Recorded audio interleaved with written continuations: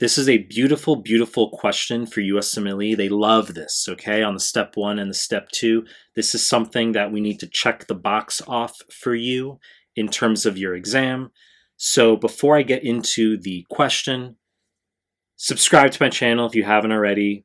Hit the like button. Let's get this to all-time highs. Hit the bell if you want notifications. And find me on Instagram at Mehlman_medical, MEHLMAN_medical, and the link is down below.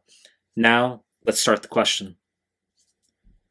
82-year-old woman, she was found on the floor by the staircase in her home, and we have a pretty vague vignette, not much to grab onto, and we have these urinalysis findings of 2+ blood on dipstick, 3 to 4 RBCs per high-powered field.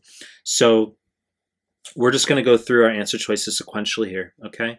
And I'll explain the urinalysis alongside these answers. So choice A, acute interstitial nephritis.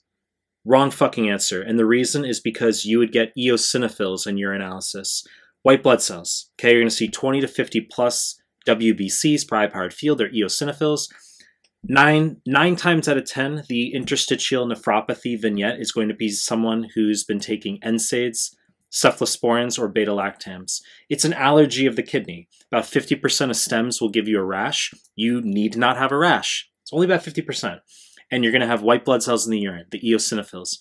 1 out of 10 vignettes is going to give you a post-renal obstruction. It's not allergic. They'll just give you a post-renal obstruction, and then they're going to say, what's the diagnosis? The answer is acute interstitial nephropathy, and you'll be able to eliminate the others, okay? So it's weird, but that's your 1 out of 10. Let's just keep moving forward. Membranous glomerulonephropathy, wrong answer, because this is a nephrotic syndrome. We're not going to have blood in the urine, and we do here. Membranous glomerulonephropathy, classically due to solid tumors, pancreatic, lung, breast. It can also be due to hepatitis B and C. I've seen both in questions. It can be due to drugs, dapsone, sulfa drugs, gold salts. Gold salts are an antiquated medication for rheumatoid arthritis. I've seen that on an old NBME question. Membranous glomerulonephropathy can be primary. Antibodies against phospholipase A2 receptor. We would have a spike in dome appearance on biopsy. The point is, it's not the answer here, and we're not going to spend all day. Let's move forward. Choice C, osteoporosis, wrong answer. Now, this is a very good distractor, okay? You say, well, we have an 82-year-old woman who fell. Maybe she has a fracture, okay? But we have a vague vignette. It's not our answer, okay? Osteoporosis is not going to give you, in and of itself, is not going to give you abnormal urinalysis. And extremely high yield for the Usmle is that you know that the serum biochemistry for patients with osteoporosis is normal. So calcium normal, phosphate normal, PTH normal. And they'll often give it to you in graph form. They'll have e.g. PTH on the y-axis, calcium on the x-axis, letters at different locations, and smack dab in the normal range is what you'd expect for osteoporosis. When you ask students what you should expect for calcium in osteoporosis, they tend to say it's low. Wrong fucking answer, okay? Everything in the normal range. Choice D, papillary necrosis. This is going to be the answer classically for sickle cell patients who have dark urine. Sickle cell plus dark urine, answer equals renal papillary necrosis. Sickle cell plus nephrotic syndrome, there's no blood in the urine, answer equals FSGS, focal segmental glomerulosclerosis.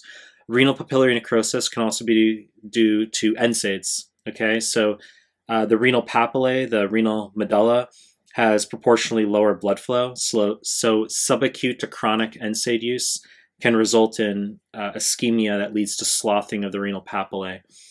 Renal papillary necrosis can also be due to pyelonephritis. I've seen one question where they showed you an actual light microscopy biopsy with neutrophilic infiltrate, positive costovertebral angle tenderness, and the answer is renal papillary necrosis, okay? So it can be due to infection as well. I should note tangentially, really quick, not to digress, but you should be aware that if the Usmle asks you point blank which part of the kidney is most susceptible to ischemia, the answer is the PCT, the proximal convoluted tubule, because of the high concentrations of transporters, the ATPase pumps. So acute tubular necrosis, classically just exsanguination, acute blood loss, or ventricular fibrillation, blood pressure goes to 80 on 40 acutely. Renal papillary necrosis is not going to be your answer. It's going to be acute tubular necrosis, okay? So there's a lot we can discuss. I know you want me to keep these clips concise.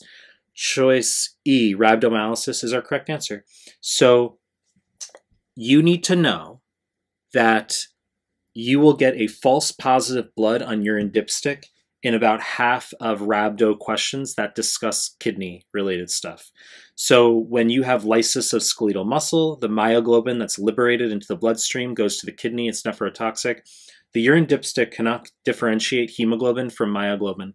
So you're going to have a positive blood on dipstick, but on light microscopy, there's no RBCs because there's not actual blood in the urine. And then you might say, but wait, I don't get it. Why are there 3 to 4 RBCs per high-powered field then if this is a false positive? I've seen that on 2CK surge questions. It need not be 0 to 1. 3 to 4 is considered negative. If Usmle wants positive, they're going to give you 20 to 50 plus cells per high-powered field for RBCs and for WBCs, okay? It's not my opinion. It's what I've seen in questions. So your first point is false rhabdo will cause a false positive blood on urine dipstick. 3 to 4 RBCs per high-powered field on light microscopy is considered negative. The other half of your questions that are renal related for rhabdo will give you overt acute tubular necrosis. Myoglobin, nephrotoxic, you'll get oliguria, granular casts, okay, muddy brown or dirty brown granular casts, and they might not mention anything about the dipstick. They just say granular casts, okay? That's rhabdo. So I've seen variations of this type of stem for rhabdo, but they'll give you a young guy in his 30s, they'll give you an old woman in her 80s, and they're both found on the floor. It's weird, okay? But I think they want to be intentionally vague because they want you to ascertain the diagnosis based on the urinalysis findings. So look, you know the deal. I'm going to make more content. I know you don't want to see 45-minute explanations. You want me to keep things concise here. So if you like my stuff, subscribe to my channel, and I appreciate your time. That's it.